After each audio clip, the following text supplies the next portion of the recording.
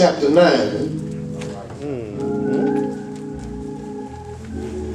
The first 7 verses. 2 Samuel chapter 9 and the first 7 verses. This is how my Bible reads. And David said, "Is there yet any that is left of the house of Saul, that I may show him kindness for Jonathan's sake?" And there was of the house of Saul a servant whose name was Ziba.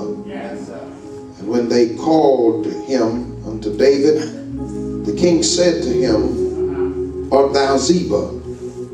And he said, "Thy servant is he." And the king said, "Is there not yet any of the house of Saul, that I may show the kindness of God unto him?" And Ziba said unto the king, "Jonathan hath yet a son, which is lame on his feet." And the king said unto him, "Where is he?" And Ziba said unto the king, "Behold, he is in the house of Machir, the son of Amiel, in Lodebar." Then King David sent and fetched him out of the house of Machir, the son of Amiel, from Lodebar. Now when Mephibosheth, the son of Jonathan, the son of Saul, was come unto David, he fell on his face and did reverence. And David said, "Mephibosheth." And he answered, "Behold, thy servant." And David said unto him, "Fear not, for I will surely show you kindness for Jonathan, your father's sake, and will restore thee all the land of Saul, thy father. And thou shalt eat bread at my table continually." You may be seated. In the presence of the Lord, the grass withers, the flower fade, but the word of the Lord shall stand forever. Can you repeat these words with me tonight? I have a date with destiny. Amen. That's what I want to preach about tonight. I have a date with destiny. Let us see, man. David was a man of great destiny. But David also was a man of great adversity. Many times the measurement of destiny is seen in how much you've got to go through in order for your destiny to come to pass. David was, of course, a man after God's own heart. He possessed an unusual charisma. He possessed an unusual anointing. He possessed an unusual giftedness. In fact, when King Saul was given fits of distemperament, Saul was filled with demons. It was David who would play his harp and would chase the demons away. Yes. While David was there in Saul's house playing music for Saul, Saul's son Jonathan noticed the charisma in which David moved. He was in awe of David. He was captured by David's movements. Jonathan, he was so impressed with David until he decided to become bosom buddies with him.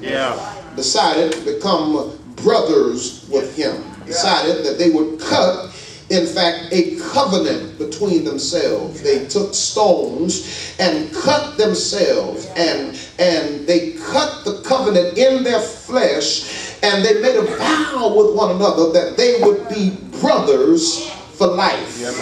That they would always remember one another. Though Jonathan was impressed with David, Jonathan was in awe of David. Not everybody in Saul's palace liked David that much, because Saul himself he looked at David, and the Bible says he eyed David. Yes, he didn't look at David the same way Jonathan looked at David.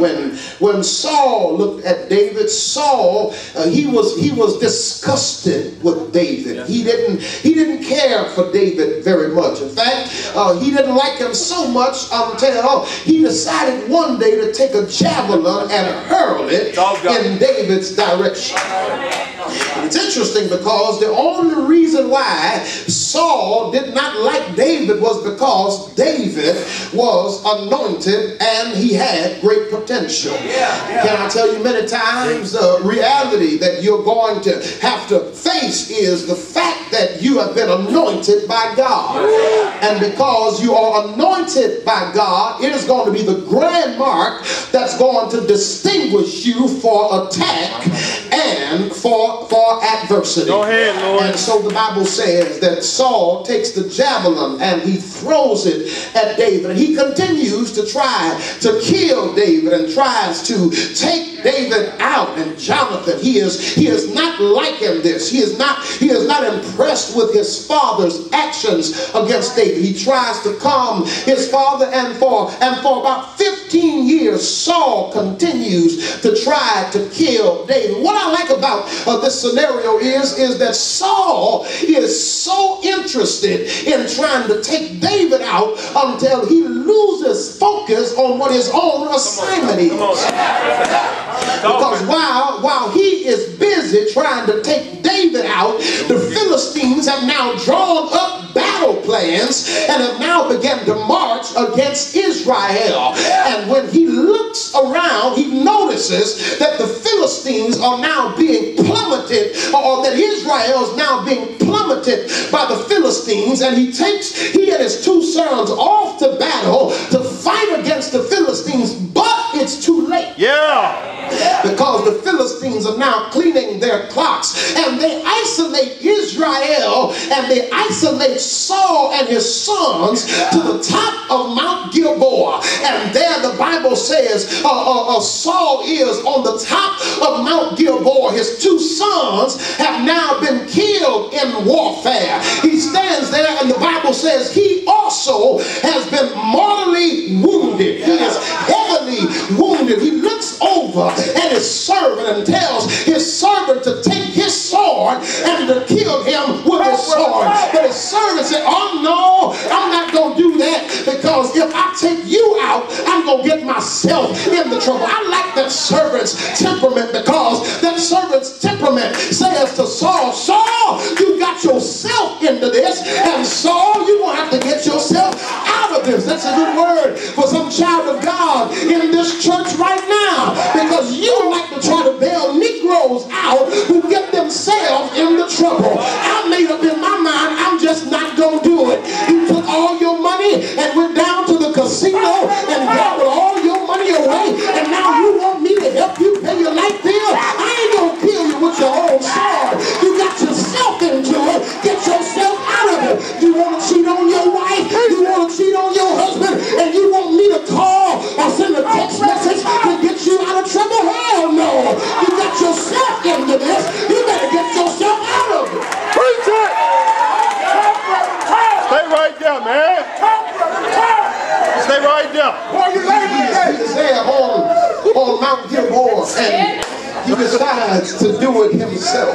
He takes his own sword and he kills himself. Philistines are now running rampant. They are now victorious because Israel have now been led in a ditch because of Saul's carnal style of leadership. But I gotta tell you that God always got somebody who's going to do it his way. I believe I'm looking at a generation of people who are tired of carnal religion, tired of doing things the same old way and getting the same old results. Do you not know that if you're going to get some different results, you're going to need somebody who's after God? You see, when history looks back at Saul's leadership, Saul was a man who lusted after positions and power and prestige, but never ever sought the presence of Almighty God. In fact, the entire time that Saul was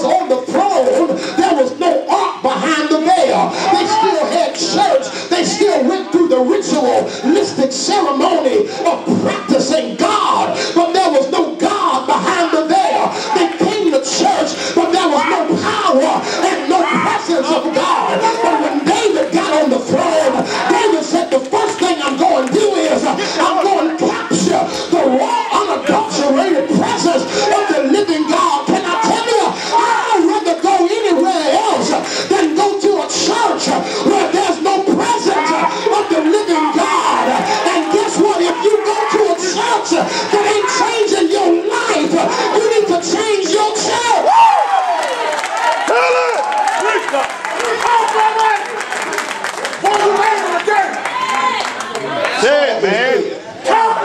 Saul is gone, but the Bible says David is on the throne. Can I tell you, David has been anointed for this, but it's taken him some time to come into the fullness of all that his anointing would afford him. Can I tell you, you may be anointed, but still have to wait a little while. But can I tell you, waiting a little while is not going to kill you.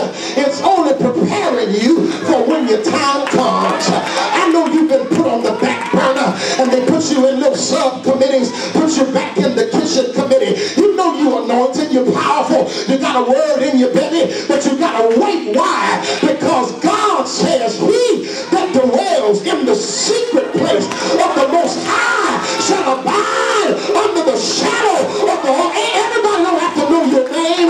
They ain't got to call you Reverend Dr. Bishop. Why? Because real anointing don't have to be announced. You ain't got to call my name. You ain't got to put me on the platform. But when my time comes, I'm going to step up and operate in what God has placed on me. Yes, sir. Yeah, man. You working, man. Saul had his turn. Saul was the people's choice, but David was God's choice. And I don't know about you. I like to tell people I would rather be a powerful preacher than be a popular preacher. Everybody liked Saul because Saul stood head and shoulders above other men. That's right. He looked like a king, but he didn't possess the power that it took to be the king. Child of God, you may not look like very much, but if God's got his hand on you, I wish I had the right church in here tonight. You can testify there have been people who wrote me off because of what I look like. In fact, when people looked at David, David was the little running little boy. He was out in the field. They didn't even bring David in the house when Samuel went to Jesse's house to look for a king who would lead Israel. Look at David. He had cucabubs all in his head, dirt and mud all in his feet. He had dirt all between his toes. But y'all, the Bible says that when Samuel put the horn of oil over David's head, that the oil began to flow down on David. And can I tell you, when God anoints you with oil, no demon, no devil, no man, no woman, no boy, no girl will be able to stop you. Why? Because God, he chooses who he wants. Yes, sir. He chooses who he wants.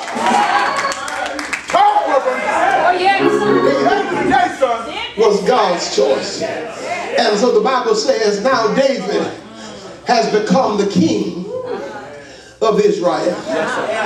Look at him. He has come on the throne. He put the Philistines in their place. He came in cleaning the Philistines' clocks. He comes in and he captures the ark of the covenant, brings the ark of the covenant back to its place of spiritual significance. He's now enduring a time of peace, a time of prosperity, a time of favor. And the Bible says he's sitting there in the palace, adorned in his royal diadem. There he is, clothed in purple and fine linen as the king of Israel. And the text opens by saying that he begins to reminisce on his childhood. He begins to look back on experiences, and he begins to think about his homeboy Jonathan. Yeah. In other words, what he does is he remember where he came from. Let's pause there for a moment and talk to those of you Negroes who have forgot where you came from. You came from the hood, the ghetto, the slums, and now God has blessed you to live where you want to live, drive what you want to drive, and you got the nerve to pass by people as if you're more than somebody. But can I tell you, you better get off your high horse, because your stink sink in the toilet just like my stink sink in the toilet, and none of us are all that anyway. You better remember where you came from. Where he comes from. That was good. He remembered that when he was just a nobody, that he had a brother who stuck it out with him. When nobody knew his name, there was a brother who cut a covenant with him. You better be very careful how you overlook people who love you when you ain't had nothing. You better be careful about these new friends who show up after you get where you're going. The fact of the matter is, they ain't really your new friends. They ain't really your new homeboys. They're just some people who like where you are. And whatever you do, children of God, don't overlook your true friends dealing with Negroes that you think are your new friends. Come on, brother. He looks at the covenant that was cut between him and Jonathan. And he said within himself, I wonder, Kemper, I wonder, is there anybody left from the house of Saul that I may show them the kindness of God for Jonathan's sake? It was during this time that when a new king would come to power, the new king's men would go in and annihilate the old king's men. Anybody who was connected to the former king, the new king's men would go in and assassinate all of those persons so that there would be no challenge to the throne. And so unbeknownst to David, when David became the king, all of David's men went through the cities and began to kill all of those persons who were connected to Saul. And if you read 2 Samuel chapter 4, we're introduced to the period when the news came out from Jezreel that Saul and his sons had been killed. The Bible says that the news came out that he had been killed and his sons had been killed, and they picked up a little boy who was about 5 years old by the name of Mephibosheth, and on their way running out of the place, the Bible says they took little Mephibosheth and his midwife on the way out of there, dropped him. He fell on the ground and became lame in both of his feet. Yes, sir. Talk, man. Set it up. David is asking, is there anybody left? That I may show them the kindness of God. He's now talking to one of Saul's former chief of staff by the name of Ziba. He says, Ziba, is there anybody left that I may show them kindness? He says, there is one. There is one who is left. Yes, sir. His name is Mephibosheth. And he's now housed in Lodebar. And he's lame in both his feet. Can I just unpack this? Keep it on 10 more minutes and I'm going to my seat. Go ahead. He says there is one who's left. His name is Mephibosheth. He's located in Lodebar, and he's lame in both his feet. Help yourself, man. First of all, the name Mephibosheth means the forgotten one. All right. It is the one that everybody has overlooked. Mephibosheth is the one that everybody has forgotten about. He used to be somebody. He used to be the grandson to the king of Israel. Now his grandfather is dead. His father is dead. Everybody has forgotten about him. Nobody has voted him the most likely to succeed. Nobody has said that he is going to amount to anything. In fact, he's not even an afterthought. He's the thought after the afterthought. But God, can I tell you, it doesn't matter who writes you off. It doesn't matter who forgets about you. Why? Because if God has something for you,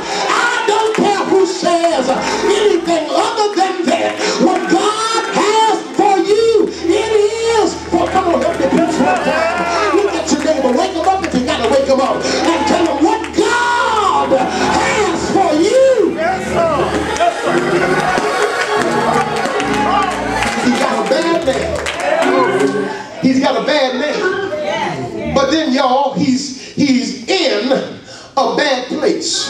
Lodebar. Because Lodebar is known as the most decrepit of the Samaritan slums. It is located in a place that they call the Howling Wilderness. Lodebar is a place where people go to forget their past and or to be forgotten. It's where the scums and the bums hang out. It is a place for scoundrels, and it's a place where fugitives can take refuge, or people who want to forget about their past go there to Lodebar. Lodebar is a place for people that nobody else knows what to do with. Lodebar is a place where the grass don't even grow anymore. Lodebar is a place that used to be something, but now it ain't nothing. Lodebar is a place where the birds don't even fly. There is a dark greatness that hovers all over. The clouds ain't even the same blue in Lodebar. There's a greatness. There's a darkness that hovers over Lodebar. That's a good word for somebody in this church right now, because you are in Lodebar right now. You are in a place that is dark right now. You can't even understand why the vegetation ain't even growing in your life.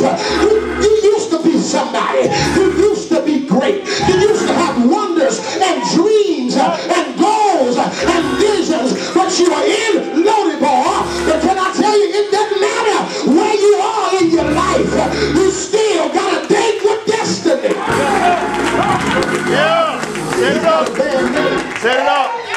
Bad place. He's in a bad place. Yeah. And y'all, he's got a messed up condition. Yeah. Because the Bible says he's lame in both his feet. Somebody right now, you like Mephibosheth, you're in a bad condition.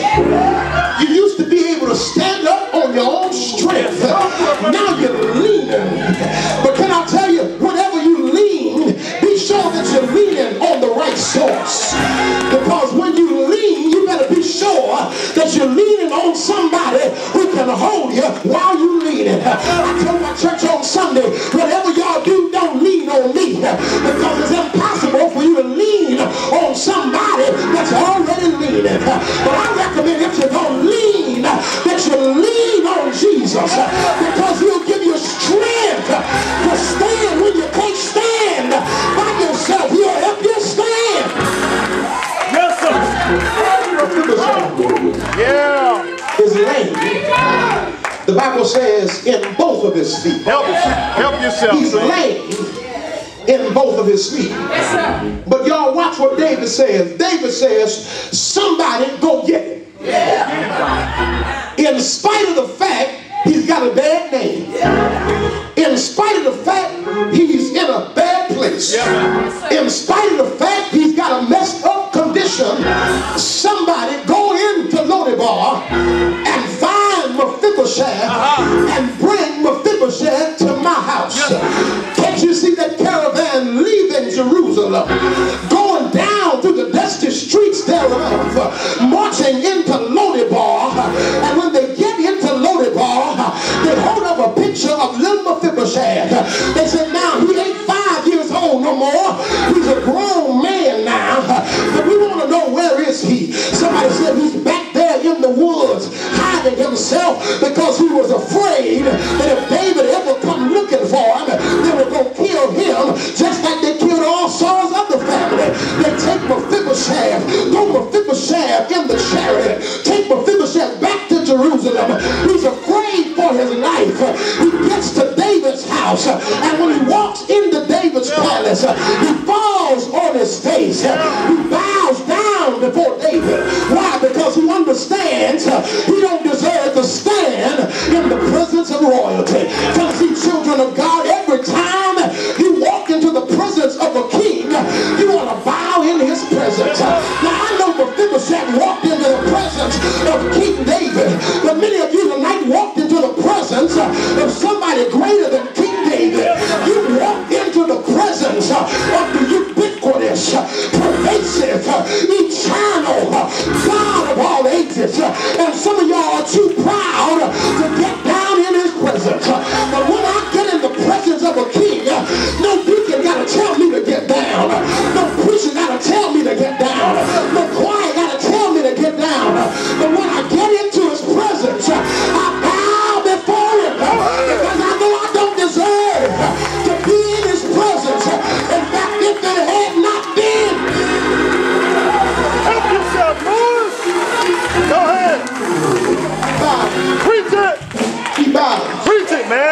in the presence of King David. David says, Mephibosheth, get up, because I want to show you kindness. I'm done.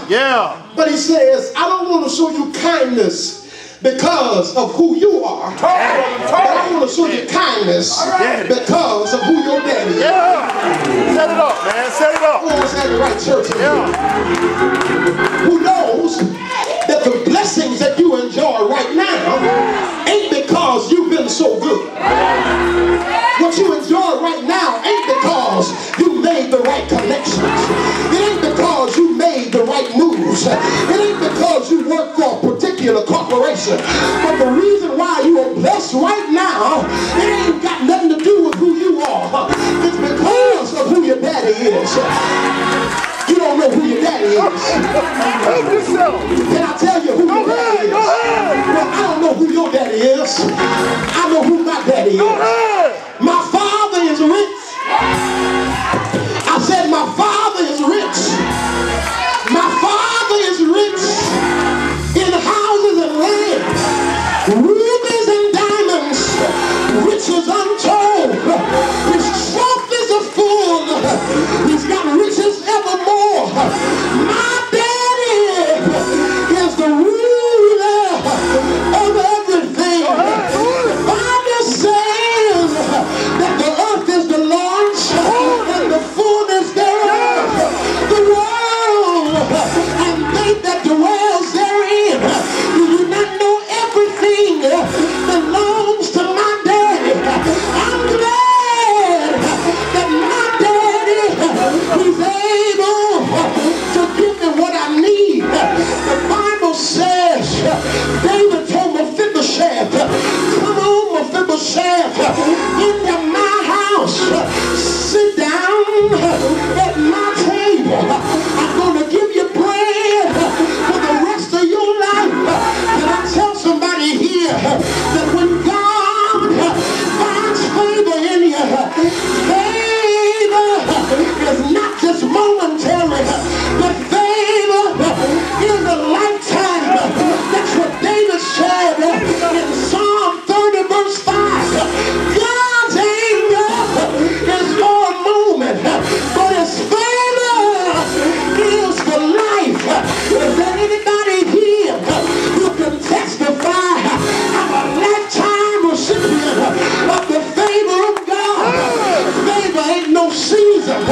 It's my reality. I thank God for his favor, because his favor opened doors that no man can close. His favor leads me in the path of righteousness. His favor gives me joy for my journey.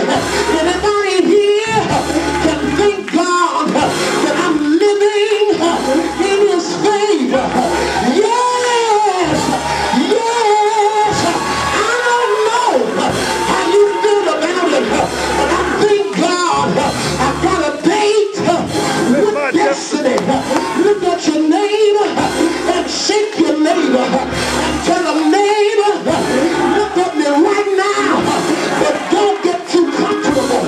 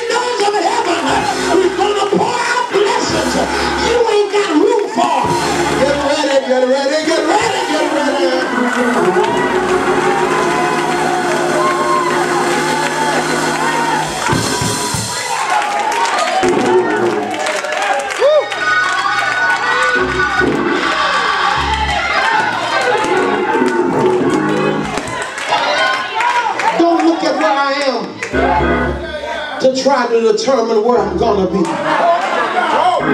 I may not look like very much right now, but keep watching. Keep watching. Keep watching. Somebody here tonight, people wrote you off. Talk with him, talk. They're going around saying he used to have purpose and potential. He's lost something. He's lost something. Got a bad name. He's in a bad place. Got a bad condition. In spite of all that, the king still came looking for him. Talk, man. Somebody right now, the king is looking for you. Talk, man.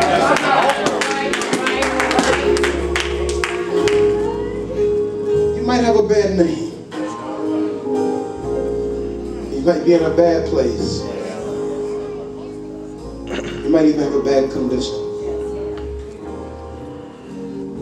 But there is nothing Too hard for God. too hard Yeah. for the grace of God. Let me just tell you, grace is so amazing. It will find you like you were, but won't leave you that way. Oh, what a sweet sound that saved messed up individual like me. Anybody can testify? I know what you're talking about.